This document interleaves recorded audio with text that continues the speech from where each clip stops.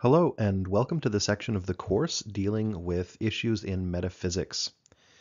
In the section of the course dealing with issues in epistemology, I presented something of a roadmap of some of the major areas of epistemology and some of the major issues that have been issues that have drawn a lot of focus over the years.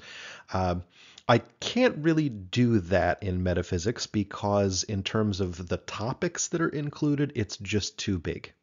If I did something like a roadmap, it wouldn't be so much of branching out as lots and lots of little islands. And if I thought for a solid week and worked on it for a solid week, I think I might be able to get the majority of topics in metaphysics that have generated a lot of attention, but I'd still miss a lot. So it's just a little bit too big for that kind of approach. But what I will do is I will give you an idea of what kinds of methods that we use to do metaphysics, and I'd like to give you something of a broad overview of what makes something a topic in metaphysics, as well as to at least hit some prominent examples of metaphysical disputes in the examples I give of some of the methods that are used in metaphysics. This is a slide you've seen before, but we only went through it very, very briefly early in the term. I'd like to spend a little bit more time, go into a little bit more detail on some of these things. Just as a general category, metaphysics deals with anything that concerns questions about existence, essence, and meaning. And of course, I think there are probably some other things that you could say, oh no, that totally fits in metaphysics, even though it may not be directly related to existence, essence, or meaning. But pretty much every time you're dealing with existence, essence, or meaning, you're definitely in metaphysics. And a good number of metaphysical topics involve at least one of these three, sometimes more than just one of the three. You'll notice there's some degree of overlap. So first, let's mention existence. Questions involving existence include the question, what exists, or why is there something rather than nothing, or there are a great many questions about existence. You can spend multiple careers in philosophy talking or thinking about existence, and if that doesn't sound like a very tricky or difficult question, think of some examples. On the one hand, one of my favorite examples is the equator, right? I think I may have mentioned this one before. Does the equator exist? Right? In some sense it does, and in some sense it doesn't. The sense in which it does is you can say true things about the equator. You can say false things about it. There's something very objective about, its properties, and yet you can't bring me a spoonful of it. You can't tell me what it tastes like. There's a sense in which it's definitely not part of the sort of physical furniture of the universe, but, there you go. Things like numbers. Do numbers exist, right? In the sense that like you can see them or touch them or something like that. It's like, well, no, but there might be a sense in which they do. And so when you're arguing about what do you even mean by existence, this is where we get to the meaning part. And so that's what I meant when I said that some of these issues overlap. So sometimes when you're talking about existence, you're also talking about what it means for something to exist. And there are plenty of difficult examples. There are plenty of real puzzlers in existence. But anytime you're talking about existence in many of its forms, you're dealing with issues in metaphysics. The same goes for when you are asking questions about essence. Questions about essence are questions about, what is the nature of thingy, right? Why is thingy the way it is and not some other way? That's what a question about essence is. What is it that makes something what it is? And of course, the variety of different questions about essence that you can run into is staggering. You can talk about, what is the essence of humanity? What is it that makes someone human? And again, in what sense? What do you mean by human? Do you mean in a kind of moral sense? The kind that we talk about when we mean human rights, or do you mean in a more like biological sense when you talk about a human being? How it distinguishes distinguishes us from creatures in the past that were very similar to us, and that sort of a thing. You can, again, there are many, many, many possible questions about essence, and I could go on and on and on about them. But anytime you're dealing with essence, when you're dealing with the nature of something, like, what makes it what it is, those are all questions about essence. So one of the examples I use often when talking about questions about essence is, it's a good example of a question about essence, but it's not a question that, as far as I'm aware of, anybody actually cares about the answer to. The only reason I bring it up is because if you're not quite sure what somebody means by questions of essence, I think it does illustrate what a question of essence really is like. And so here's a question for you. Would frogs be frogs if they were pink instead of green or whatever color they are? Uh, Again, nobody really cares, as far as I know, about the answer to that question, but it is definitely a question about essence. All right, you're asking about the nature of frogginess, right? And so there's two ways of answering the question. There's yes and no, right? So you might say, yes, frogs would still be frogs even if they were pink. And what you're saying, if you're saying that, is that it is not in the nature of frogs, right, to be a certain color, right? That color is not part of the essence of a frog. It's not part of what makes the frog what it is, right? Now you could also say no, right? You say, frogs would not be frogs if they were pink, and if that's the way you're answering the question, then you're saying that part of the essence of a frog is its color, right? It wouldn't be the same thing if it were pink instead of green. And so again, I'm not going to supply any arguments for either of those positions, but if you're arguing about those things, you are arguing about essence, and you're deeply, deeply, firmly in metaphysics.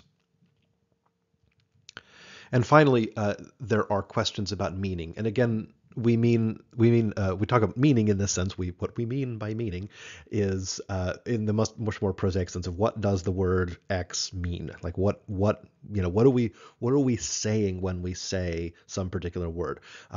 Really, that's what are we thinking when we say a certain word? Like what's the meaning of our concept? What is the actual content of the idea?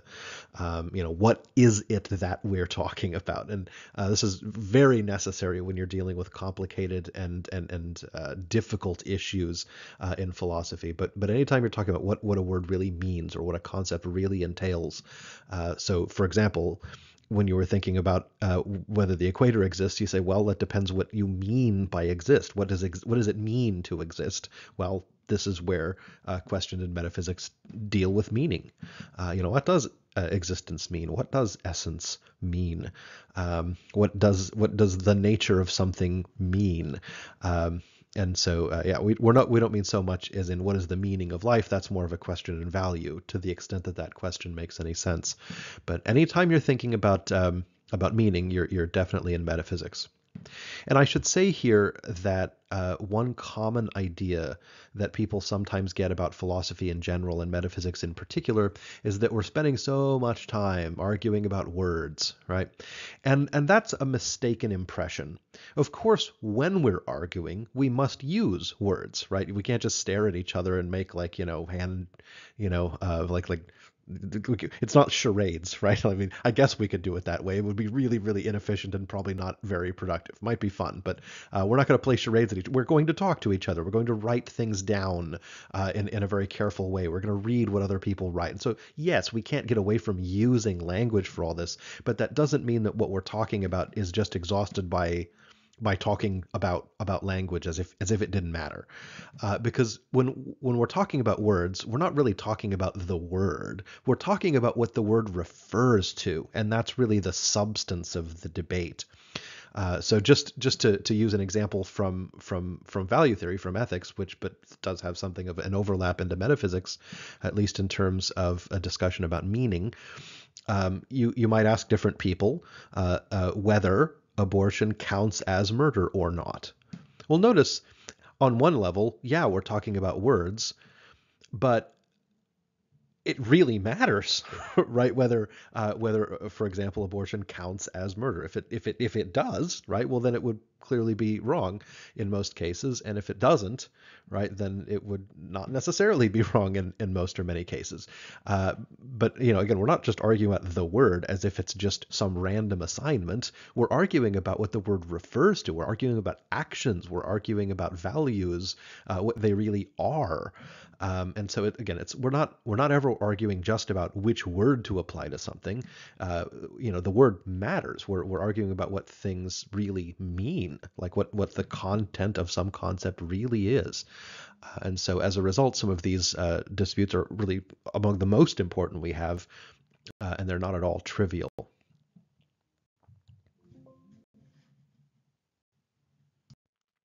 So now I'd like to turn our attention to how we do metaphysics in general.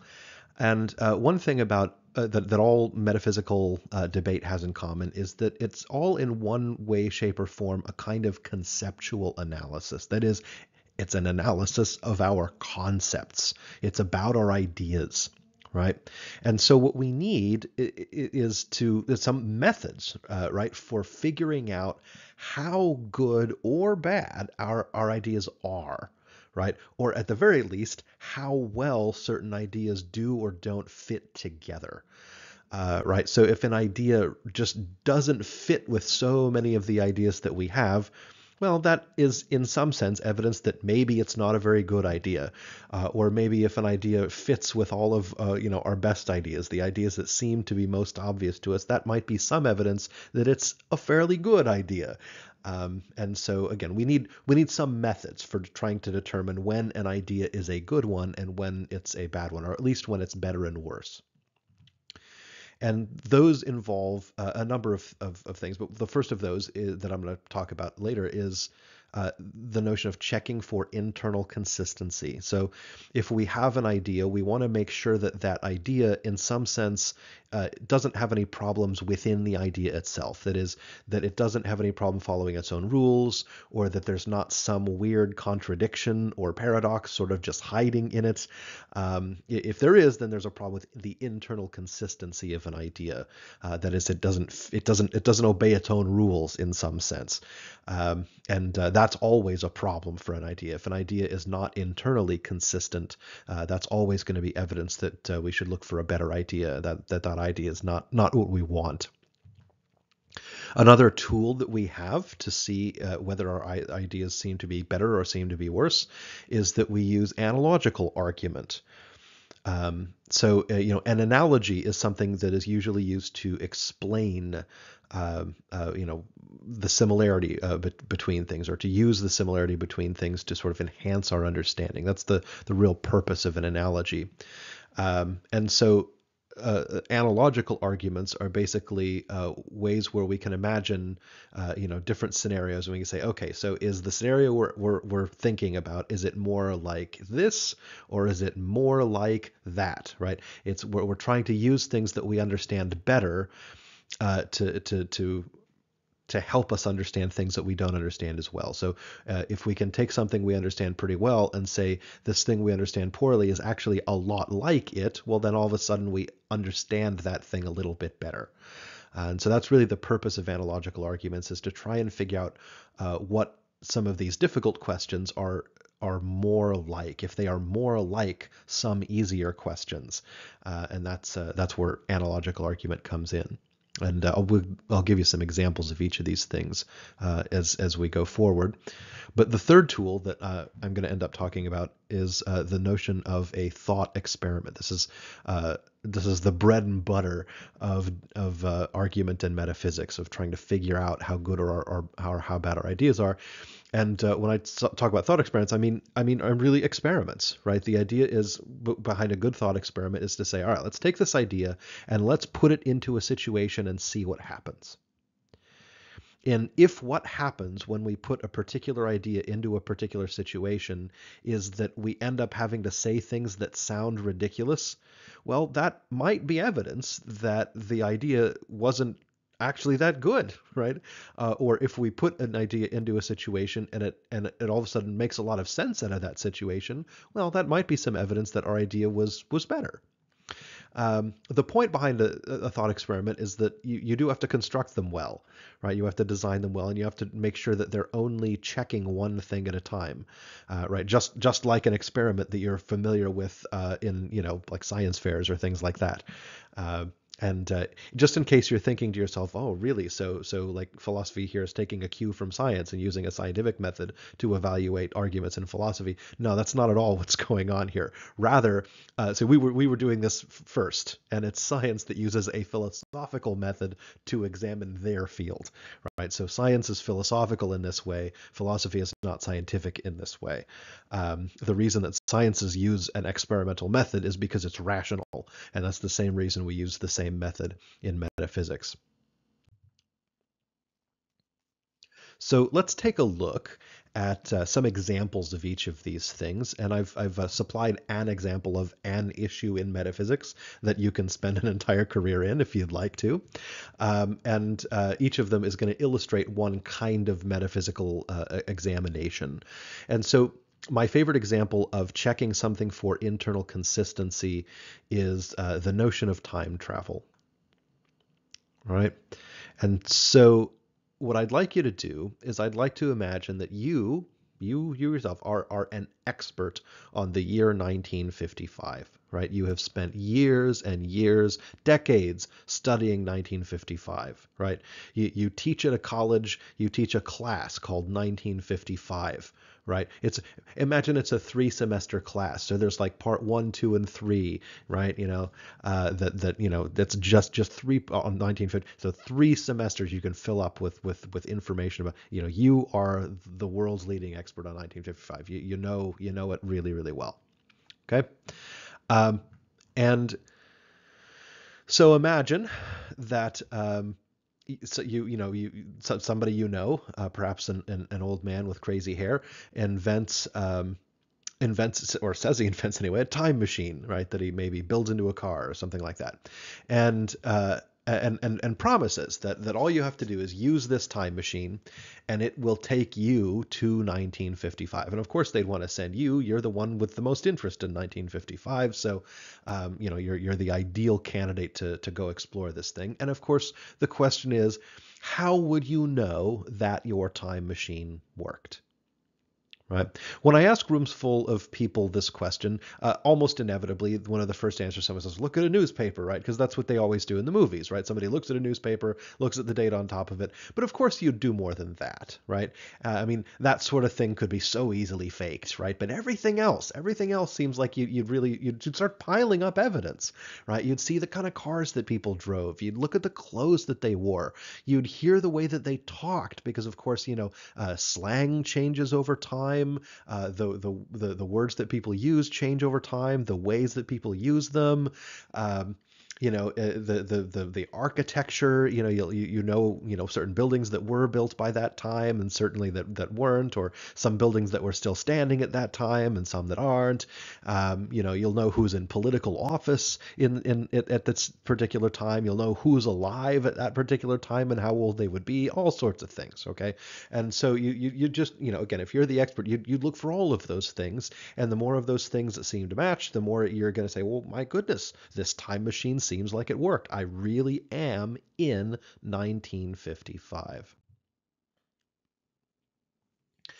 So I've put here just a little cartoon. You can sort of read this because it's an hilarious cartoon from XKCD, which I encourage you to visit. It's a really excellent, very intellectual web comic, and it just talks about some of the major plot holes that very, very often appear in really every time travel movie, which should always kind of tell us that maybe there's something about time travel that essentially doesn't make sense. But in addition to that, I want to return to our example about 1955 to really illustrate the trouble that we sometimes that concepts of time travel have with internal consistency. That is, with following their own rules. If you want to just pause the video and read the comic, this is the time to do that. It's very funny. Okay, if you're back and have had a nice laugh at the cartoon. So The idea is this. Okay, imagine that all the evidence that you see, like again, the cars that people are driving, the clothes that people are wearing, the things that they're saying, the events that they're talking about happening, the things that are in the newspaper aside from just the date, all that sort of stuff, it all says that you're in 1955, and it all fits with what you know about 1955, except for one thing.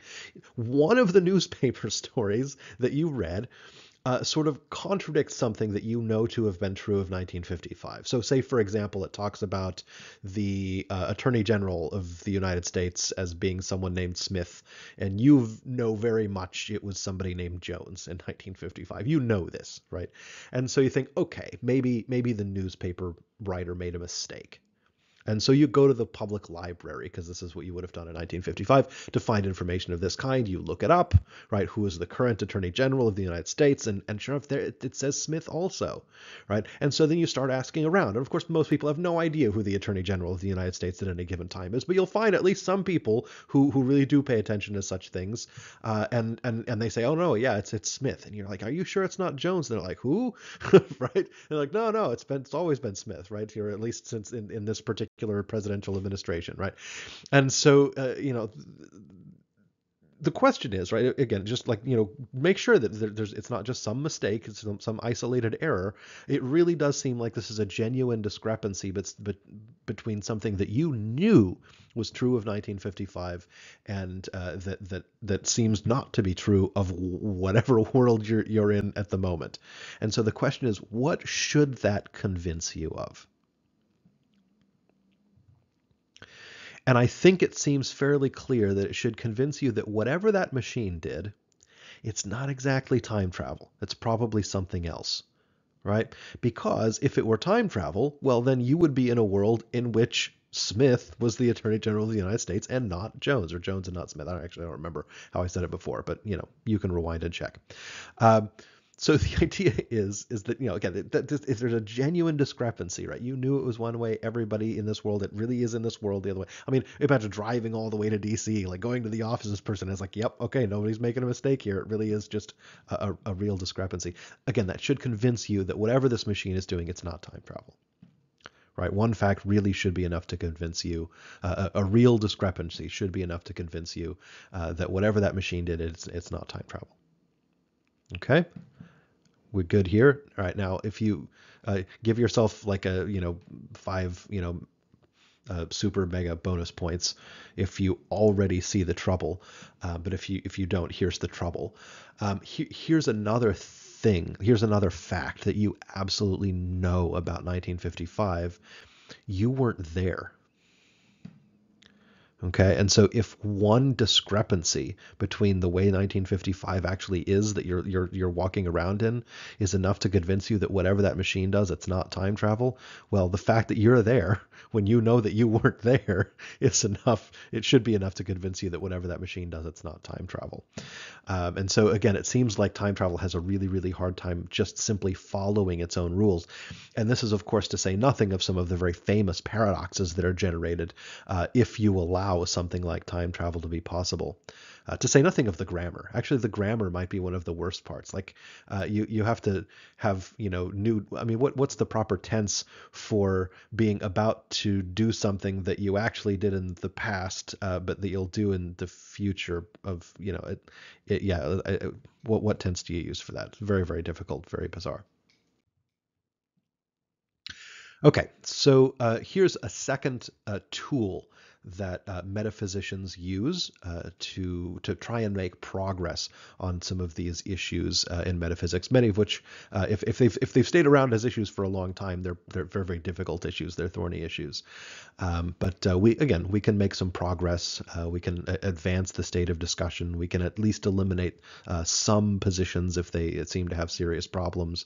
But one of the other tools we use, in addition to checking to see if an idea follows its own rules, to see if it's internally consistent, is we see, all right, what is it like, right? Is what we're thinking of like some other thing that we understand better, and does that help us? So the issue that I want to talk about with regard to analogical argument is another major issue you can spend multiple careers in philosophy exploring, and that's the issue of personal identity. Okay. Now, when I say identity, I don't mean that the way that we tend to use the word identity in everyday life, right? When people say, "Oh, well, my cultural heritage is part of my identity, or the town I grew up in, or the neighborhood I'm from is part of my identity," right? That's actually not quite what philosophers mean when they talk about identity. What philosophers mean in this case is just the sense of being the same thing over time and through change, right? So if you have a wrist, say you're wearing a wristwatch, right, today, there's something that makes that the same watch that you had yesterday. Okay. And it's that relation that we mean when we talk about identity. Identity is the relation that things have with themselves only, right? That is, there is only one thing in the universe that is me, and that is me, right? So again, the thing that I have that identity relation with is myself and myself only. And so the question is then, what is it that makes persons the same over time and through change? Because of course, time does progress. People do undergo various kinds of changes. And if there is a sense in which, you are the same person, today as you were yesterday, I mean, again, you will have had some changes, but you want to say, look, no, I bear an identity relation with this person that existed yesterday, right? I'm sure you've probably all have a photograph of yourself when you were like, say, 8 or something like that, and you point yourself, say, hey, that was me when I was 8. What you're doing there is you're making an identity assertion. You're saying that there's only one thing in the universe that bears the identity relation to that person in the photograph, and that's me. So that's what we mean by identity. We don't mean it in this sort of looser sense of how we sort of describe ourselves or something like that. So there are two ideas about what grounds identity over time and through change. One of those ideas is known as bodily identity theory. That is the theory that human beings are persons, or that persons are their bodies. Right. And this has something going for it in that, if you say, for example, promise to meet your friend at a restaurant, for lunch, and I'm sure everyone's been through this. You get to the restaurant and you wonder whether you got there first or whether your friend did, right? One of the things you'll probably do is look around the restaurant. Notice what you're looking for. You're looking for their body. When you see your friend's body, you will assume that you have found your friend. Okay. The idea is that yes, people's bodies do change over time, but that change is gradual, and it does seem that objects can survive gradual change while still being the same object, right? And so that's the idea, that we each have a body. We get one body each, and that's what we are. We're a body that changes over time. All right. Well, that's one way of thinking about it. Another way of thinking about it is that we are a set of psychological properties, right? That is, we're minds in some sense.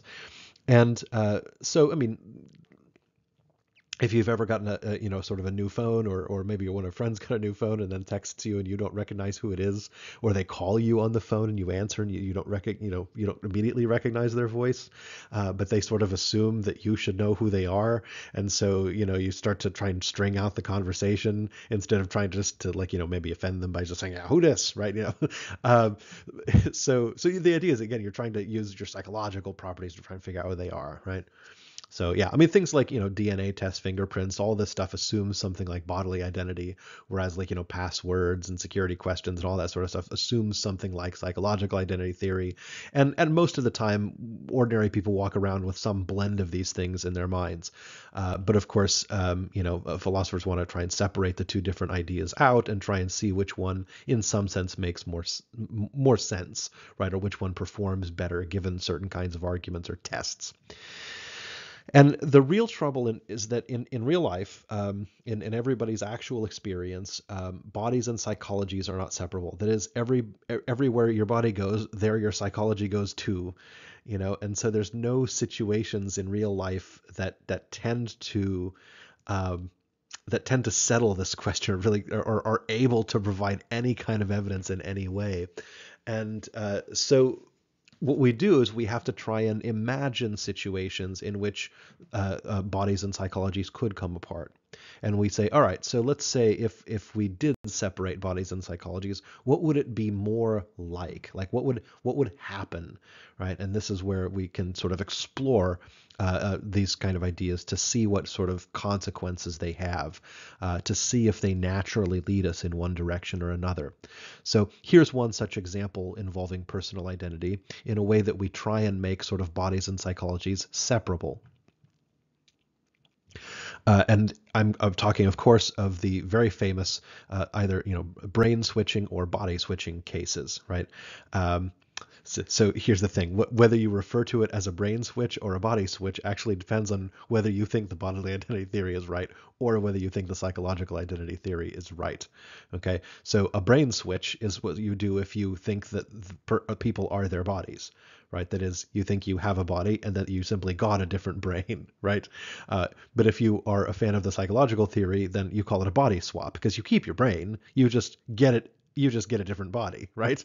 So that's part of the trouble already. But let's just spell out the example. So imagine that Garcia, who is a lobbyist, right? That is someone who tries to convince legislators to do this, that, or the other thing, or vote one way or the other on certain issues by presenting arguments and studies and like talking to them, that sort of thing. So again, imagine Garcia, who is a lobbyist, conspires, right, to have his brain or body, depending which it was, switched with that of Hernandez, who is a senator, in order to swing an important vote, right? So a vote that's very important to Garcia, the lobbyist. And so the idea is that you take Garcia's brain and put it in Hernandez's body, or you have Garcia sort of take, right, Hernandez's brain, one of the two. But that's the idea. You have a brain/body swap. And the question is, what happens in that case? What would that actually be like to separate body and psychology in this way? And it seems like there are a couple of possibilities, and we can argue about which one makes the better analogy, right? What would it be more like? So is the result of this that the lobbyist is now in the senator's body, right? So they look different and they sound different, but they really are the lobbyist, right? And so when they cast their vote in the Senate, in a sense, they've gotten away with something because they're not really a senator. They're really a lobbyist. Does that make sense? That's one way things could turn out. And that's usually when you see this kind of a scenario in the movies, that's usually just what they assume. But that may not be correct, right? Again, don't rely on screenwriters to do your philosophy for you. They generally don't know anything. In fact, don't rely on screenwriters for anything. They generally don't know anything. So, I mean, look, is it, so that's one possibility. The other possibility is it the case now that the senator, Hernandez, is still Hernandez, right? Still is a senator, just now falsely believes that they used to be a lobbyist. Right, they got all these delusional or false memories from having from a brain swap, right? So due to a brain surgery, they ended up with all of these ideas that they used to be a lobbyist, but of course they're not. They're still they're a senator. They're still Hernandez, and they just now have a lot of false beliefs. So I mean, it's very interesting that I think there's some compelling arguments to be made about each of these things, but that's the point, right? So say, okay, which situation is more like what would happen, right? What bears closer analogy do we think to the way we really do think about identity, and what causes it? And again, this is a metaphysical question, and again, because it's a question about our ideas, observation, as a matter of fact, doesn't help. Like, so even this is just a totally imaginary thing. Even if we actually did this, if we had the capability to do brain or body swaps, we would still have to decide what the result is without having to look. I mean, because of course, you could ask right, the senator, are you Garcia the lobbyist? And of course, they would say yes, but does that mean that that's true? They actually are the lobbyist? Or does that mean, well, they say that they believe they're Garcia because they now have Garcia's brain? That is, they have false memories of having used to been Garcia due to a brain surgery. So, I mean, again, like observation, actually doing this, if we could do this, wouldn't help. It wouldn't settle the metaphysical question. We have to settle the metaphysical question with very, very careful analysis of our ideas, because that's what the question is about. And so, speaking of our ideas, I want to progress to the major way that philosophers tend to address ideas in metaphysics, and that is by the use of thought experiments. That is, we create a situation to test out our ideas, right? To see how much sense our ideas make. And as with any good experiment, you want to test one thing at a time, right? Otherwise, the result of the experiment is really unclear. And so, really well crafted thought experiments are beautiful, beautiful things. And so, I'd like to talk to you about one of the most famous thought experiments in the last 100 years or so.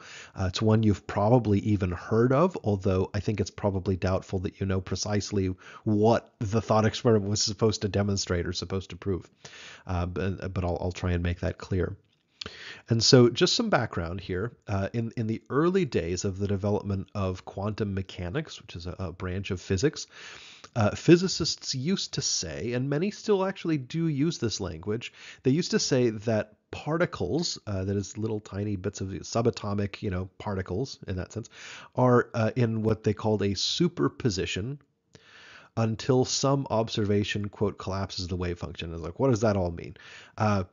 Well, basically the idea is that, imagine some particle could be in one of two states, right? Or it could have one of two kinds of what they call spin, which isn't literally spin, but it's the name of a physical property that subatomic particles can be measured to have, right? So imagine it could have spin, the spin up or spin down, right?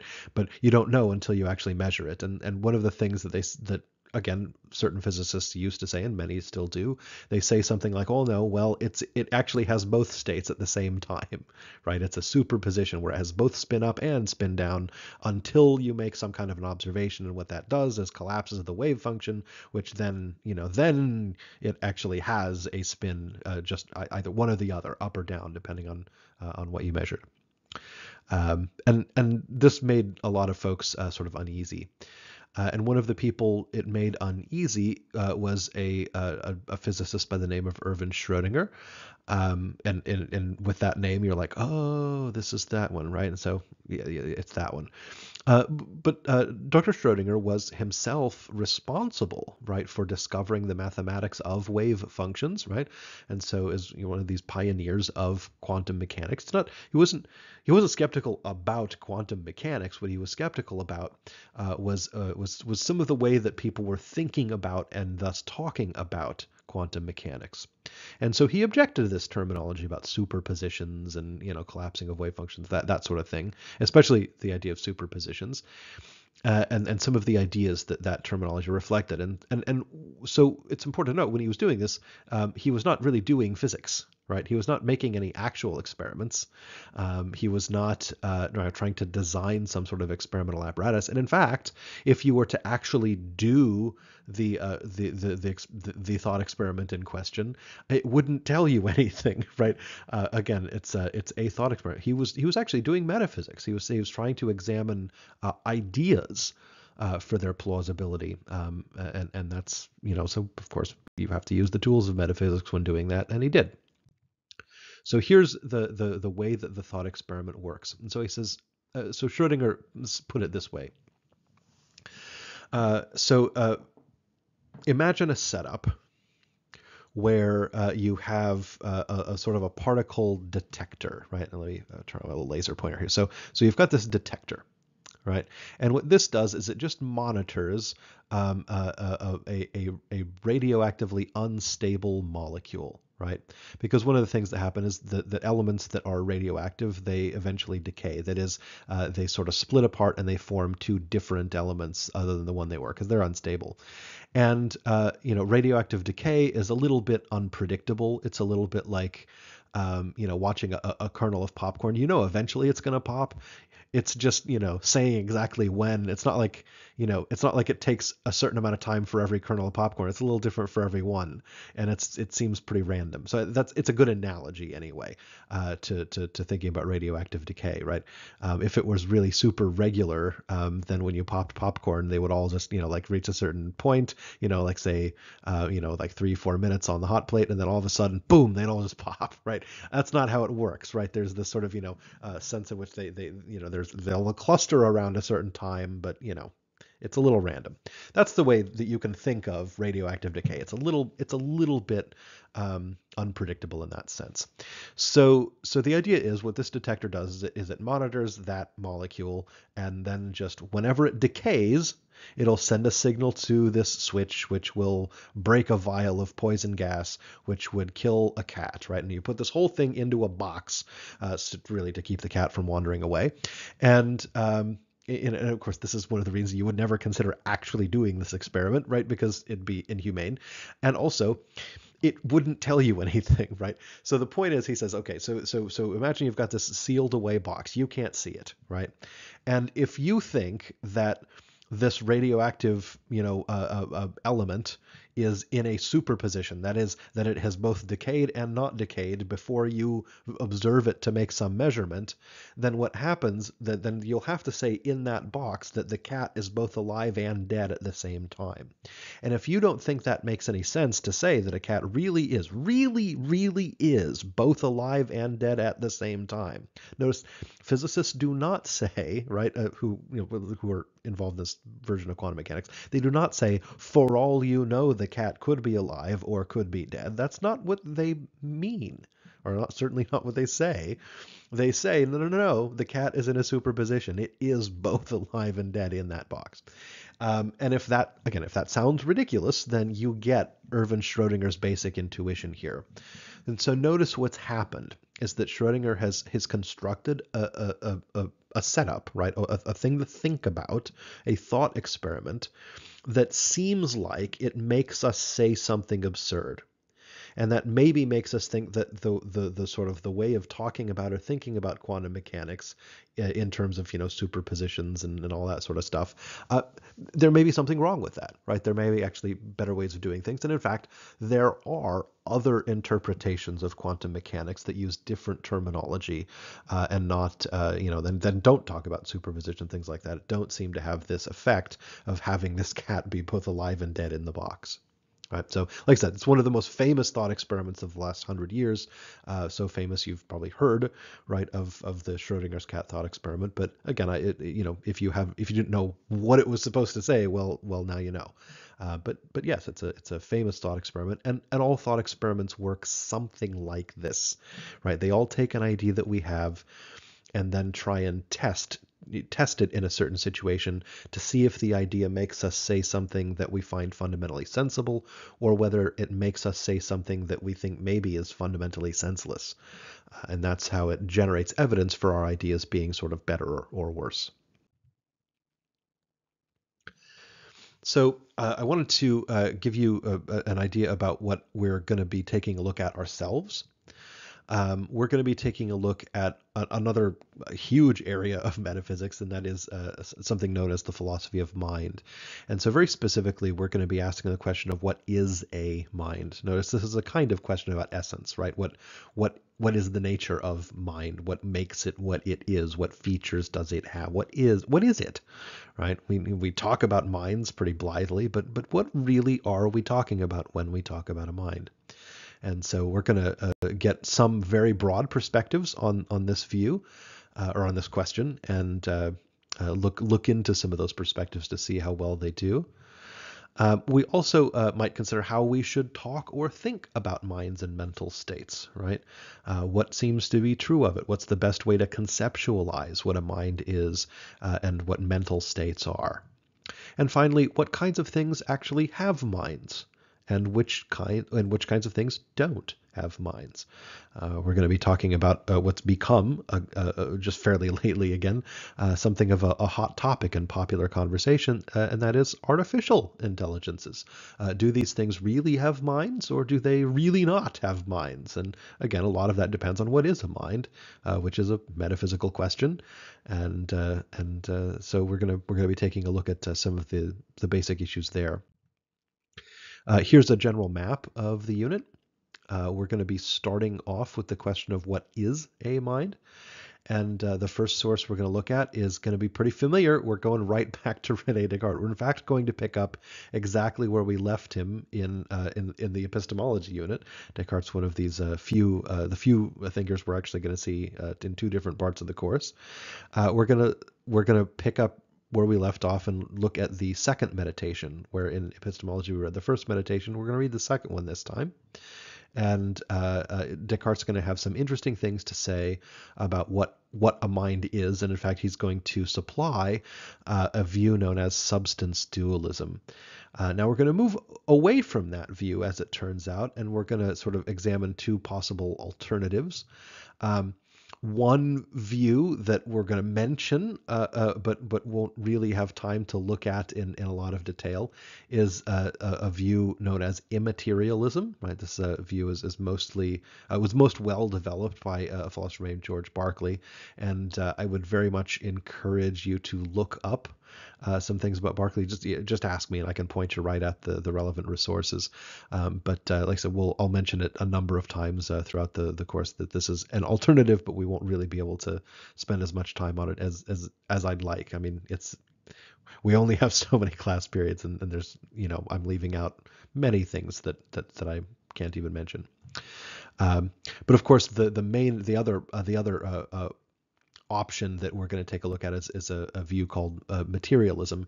And in fact, there's more than one kind of materialism that we're going to want to take seriously. One of those we're going to call the sort of mind-brain identity theory, and that's going to be described by a 19th century thinker, actually, named Thomas Henry Huxley. And we're going to read a bit from him that sort of describes the essence of the mind-brain identity view. And also there's a view known as functionalism, which we'll read a little bit about and talk about sort of what it entails, what sort of a view it is. And then we're going to turn our attention to the question of what has a mind. And for here, we're going to pull in two different, very important pieces of writing. One of them, which very much comes from a kind of functionalist tradition by a fellow by the name of Alan Matheson Turing, who's pictured in a little tiny picture there. And we're going to take a look at a pretty famous work by a philosopher named John Searle, who I think very much comes out of something like the mind-brain identity tradition.